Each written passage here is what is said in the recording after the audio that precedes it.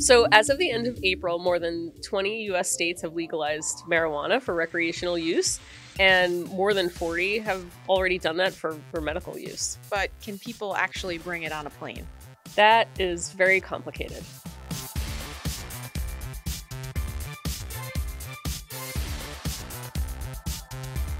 I'm Erin Black, and this is Leslie Josephs. We cover aviation here at CNBC. This week on Now Boarding, we are talking about if you can bring weed onto an airplane in the U.S. and internationally. But let's start in the U.S. first. I've lived in California for 10 years. Weed has been legal there for quite some time. I've always wondered, can I bring it on a plane? And now with being between New Jersey and California, both legalized states, can I bring it on a plane now? What's happening? It's a really good question. It's super complicated. The short answer is no, you can't. It's not permitted. Marijuana is still illegal federally. It's Schedule 1. It's up there with heroin and cocaine. And federal law also governs air travel. So, once you pass that security checkpoint, that's the feds are pretty much in control. It is really complicated, though. So my colleague Stefan Sykes and I tried to find some answers. We went to the TSA, we went to airlines, we talked to local police, we talked to airport authorities, and everyone seemed to point fingers at each other for whose job it was. So what if I were to try to get through security with marijuana? It's possible they don't find it. The TSA told us that they're not even looking for marijuana. They're not even looking for drugs, period. This isn't, someone in customs that's going through a cargo shipment or someone's luggage to see if they're bringing in something into the United States. They're looking for threats to safety, immediate threats to safety. They're looking for weapons, sharp things, guns. The TSA was created after 9/11, and that's what they're looking for. They're not there to see if you brought edibles. Marijuana is not a threat to your flight. Yeah. Or maybe it According is. to the I TSA. don't know. They might run out of snacks. But let's say the TSA were to find the cartridge of edibles that I have with me. What would happen? It really depends where you are, which state. The TSA, let's say they find something in your bag when they put it through. What they can do is send that case over to local law enforcement. They'll call in local police, airport police, local police. The airport is owned and operated generally by the local municipality. Those law enforcement officials are subject and follow local laws. So we asked some people in California, in LA particularly, is this something that you would arrest someone for? And they said, well, we follow local law and possession of small amounts is not a crime. It's legal. So it kind of leads to the circular thing, can you just go through after that? And it's not really clear. If you're in a state where it's illegal, like Florida, worse things can happen. Are the police in Florida necessarily looking and getting called in for tiny amounts of marijuana or small personal use amounts of marijuana? Generally, no, but you do run the risk of violating local law. And you also can't transport marijuana across state lines. So there's always some sort of risk. The way that it was described to us, it's a very case-by-case basis. They want to see how much you have. Does it look like you're going to sell it?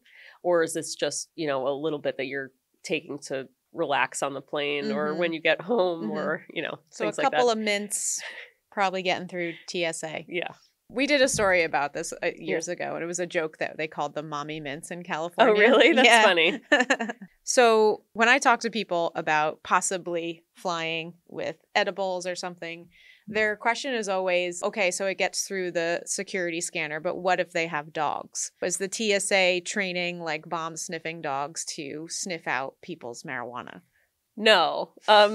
You have a better chance of that dog sniffing out the snacks that you're going to have after the marijuana than the actual marijuana. I mean, they're bomb sniffing dogs. They're there to detect gunpowder and other explosives and things like that. No one's taking a beagle through a weed farm or giving them little baggies to smell. And I don't even know how they would smell a tin of edibles or something that's sealed. That's not what they're looking for. We're talking about domestic flights. We're talking, interstate flights. That's not what they're there for. Mm-hmm. I'm curious, when you did reach out to the TSA, was their reaction kind of, is it a serious thing that they're worried about? Or is it kind of we have much bigger things to be concerned about? I think they realize they have much bigger things to be concerned about. I mean, there's a lot of stuff at the TSA that they're trying to improve. They have done tests with how many guns they don't detect, how many guns they do detect, and they're looking for more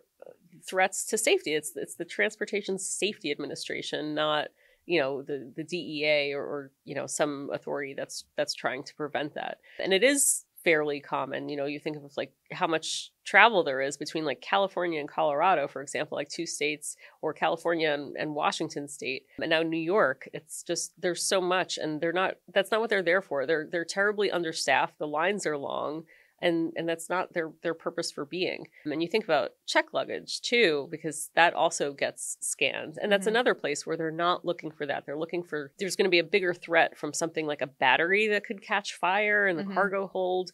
That's also not exactly what they're looking for, but they're looking for something that could be a threat, safety threat.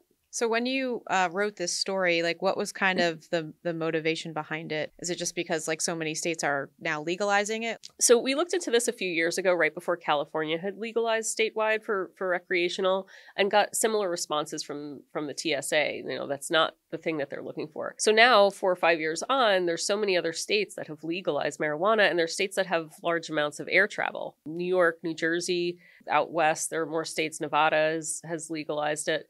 So it's just that there's a lot more possibility that people can readily buy marijuana, especially marijuana products that are very popular in dispensaries. And everyone kind of knows what weed looks like, but everything else looks like some mints. Like it's candy. Candy. Is it a tin of Altoids? Is it bar of chocolate? Yeah. You know what you can't get in with probably? And they would be like, no, it would be like some THC infused soda, because they'd be like, no liquids. And that's what like probably would get stopped.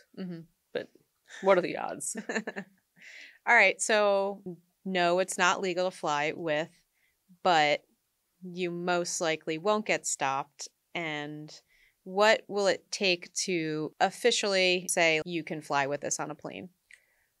That is a really good question, and I don't exactly know the answer to it, but I would assume like if it ever became federal law, like you'd be able to take it on a plane. Right. And the Biden administration has been like pretty vocal about not wanting to prosecute people for low-level drug crimes. A lot of states have done this, in conjunction with legalizing, and before, when they were decriminalizing, police are not told for like by make an arrest. There are so many other things that are going on for it to be legal to fly. So if it's legal federally, I mean, you could fly with alcohol, but like you can't bring the liquid through, because that's another. You can bring the little things through.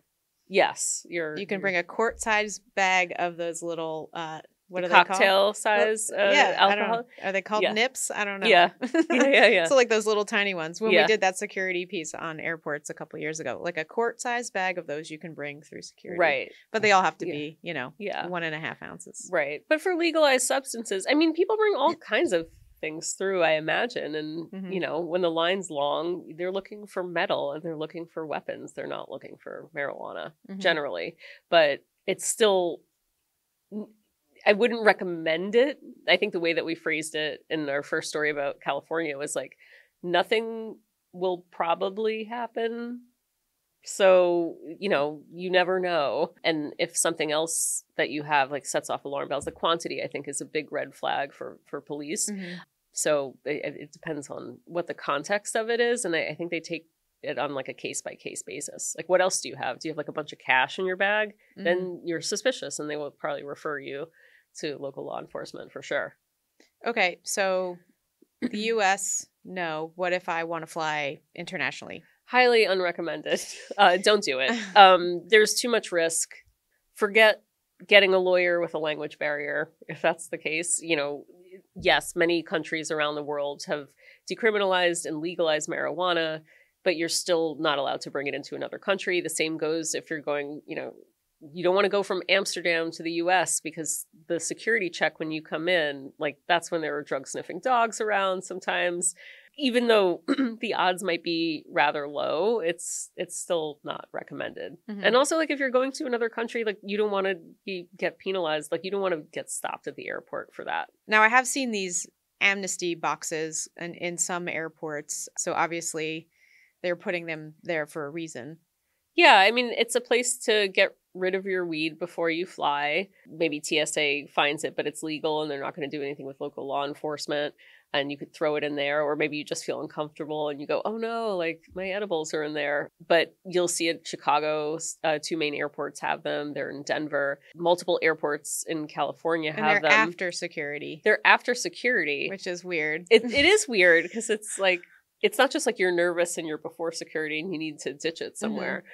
But maybe people will, I don't know, try to search through it if it's the security. Local police in Chicago told us that it's destroyed.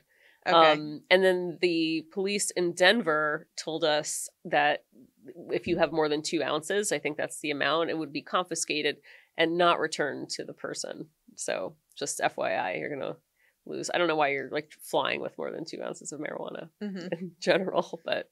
So let's say someone gets to the airport, they realize they shouldn't bring this to security, they eat a bunch of edibles and are now getting on their flight. Like what, is this going to be treated the same as, someone who's really drunk getting on the plane where they won't let you on the plane? That's pretty much it. It's just, I mean, if you're keeping to yourself and your headphones are on, like they probably won't bother you. Someone who's intoxicated from alcohol, that could raise red flags for various reasons. If someone's acting out, if they're yelling, if they're loud, violent, of course, you're not getting on the plane. But the airline's conditions of carriage, this like really long document about like all the things that they owe you and don't owe you and what your rights are as a passenger and then what theirs are.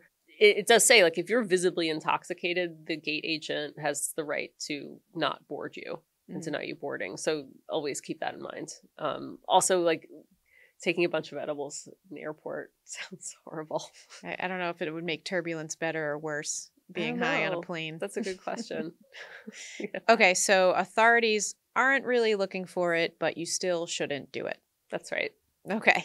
Well, that wraps up this week of Now Boarding. Thanks for joining us. We will see you next time.